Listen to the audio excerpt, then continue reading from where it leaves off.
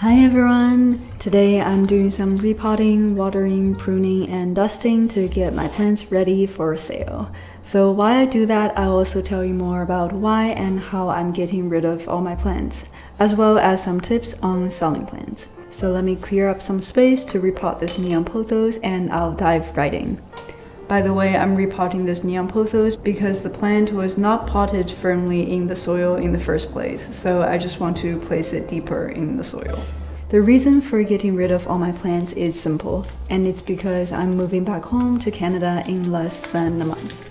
I've been living in the UK for the past 3 years and it's time for me to go back. I'm not planning on taking any plants onto the plane with me, so I need to get rid of all of them, whether it's selling, giving them away for free, or throwing them in the trash bin. Most of my plants are in good condition, so I would like to try to sell them.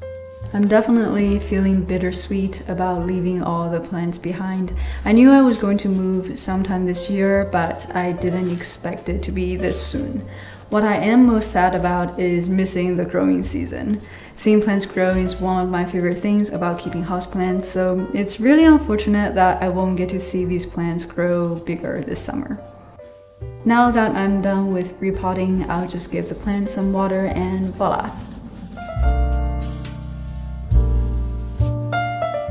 Next, I'm going to wipe the dust off some plants. I'm usually pretty good with watering them, but I tend to slack off when it comes to pruning and dusting the leaves. So I want to do that before I take pictures and list them up for sale. My plan for getting rid of all my plants are to sell between now and when I move all the plants that are doing well on Facebook Marketplace or Gumtree. So if the plant is in good enough condition that I can see myself buying, then I would sell it. I'm selling them locally, so the buyer would pick it up instead of me having to ship the plant to them, just to simplify things because moving is already hectic enough. Then there are some plants that I would need for videos, which I'll keep until right before I actually have to leave. These two spider plants are one of them. Comment below if you can guess what video I'm making with them. Then there are the plants that will go straight into the garbage bin. For me, that plant is this croton because it's got these bugs in the saucer and I have no idea what they are even after searching them up in Google. So let me know if you know what they are. It's been here for about half a year, I would say, and I've been using neem oil on them, which seems to keep them under control, but it doesn't seem to be enough to eradicate them. The good thing is they don't seem to be harming the plant, and it hasn't spread to other plants. But I would still feel really bad to sell or give this plant away, so it's going to the trash.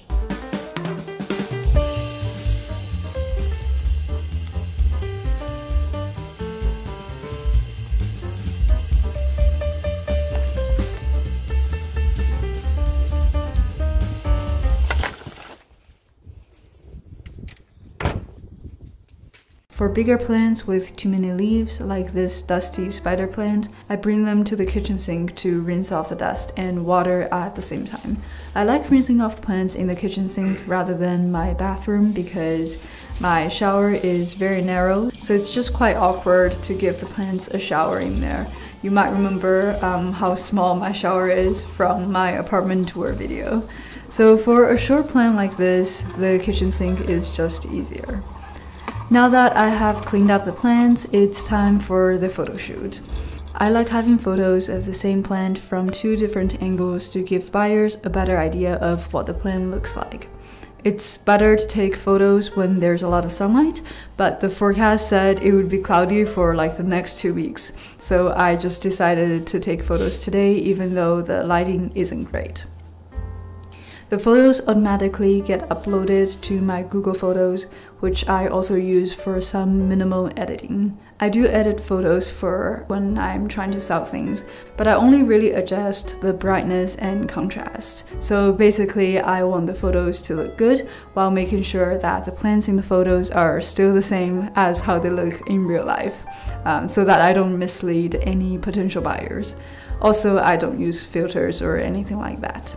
On top of that, because I chose not to do shipping, all the buyers will be able to see the plants in person and inspect it before they decide to take it. The other thing I always do when selling a plant is to include the size of the pot that it's in, just to give the potential buyer a better idea of its size, because people are more willing to pay a higher price for a bigger plant. I've already moved by the time that I am editing this video, and I'd say that more than half of the plants were sold secondhand, mostly on Facebook Marketplace. A few plants are in good condition, but I couldn't find buyers, so I ended up giving them away to my friends. And also the last few days before the actual move were very hectic and stressful, so it was just easier for me to give some plants away. Anyways, I am now settled into my new apartment in Canada, and I can't wait to start my houseplant collection again and document them so I can share that with you all. I'll see you very soon in another video. Bye!